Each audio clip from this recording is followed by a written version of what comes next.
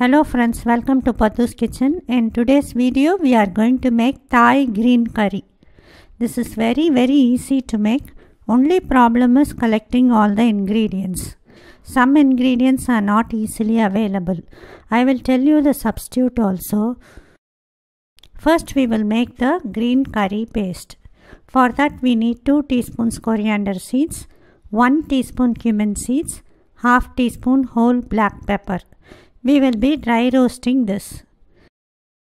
We need a fistful of coriander leaves, few coriander roots. You can use the bottom part or wash the roots well and use it. 3 to 4 shallots. You need the bottom part of lemongrass, around 1/4 cup. 2 spring onion greens and the onion. 4 to 5 kaffir lime leaves. You can use zest of lime if you cannot get this.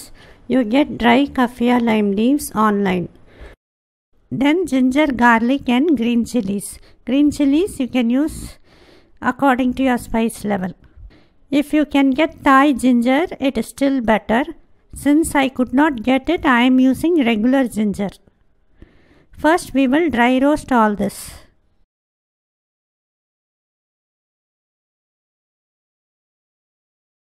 I am getting a nice aroma. I am turning off the heat.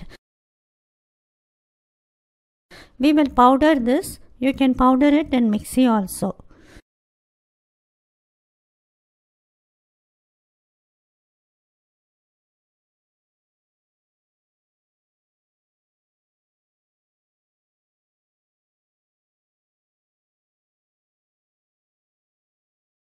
We will blend all this together with the powder we prepared.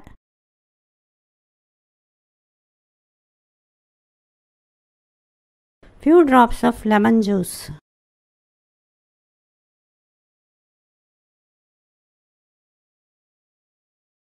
Thai green curry paste is ready. We need 2 carrots, 6 to 7 baby corn, broccoli florets. We will be steaming all this. We need all colored bell peppers, 1 zucchini, 100 grams mushroom. We will not be steaming or parboiling this as they will get cooked faster. Vegetables are chopped and kept ready. Green paste is ready.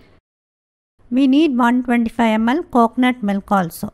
Now we will steam cook carrot, broccoli and baby corn. You can also parboil it. This is done. Turn off the heat. Heat 2 tablespoons of coconut oil or olive oil. Add the green paste. Add salt needed.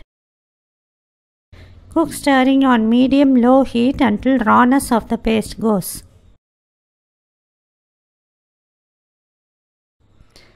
Add mushrooms and zucchini. Cook for few minutes.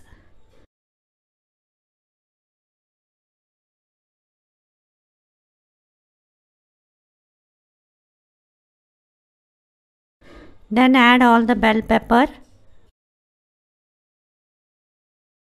Cook on medium heat. Stir now and then for even cooking.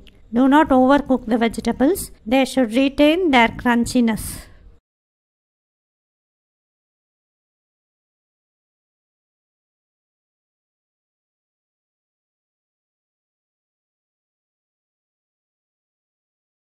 Now add the steamed vegetables. Cook for 2 to 3 minutes.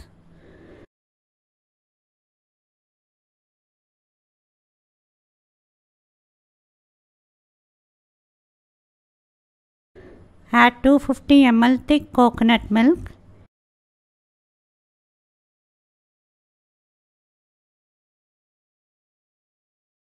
Heat the coconut milk and turn off the stove. Thai green curry is ready. Enjoy it with hot rice. We had it with hot rice. It was very delicious.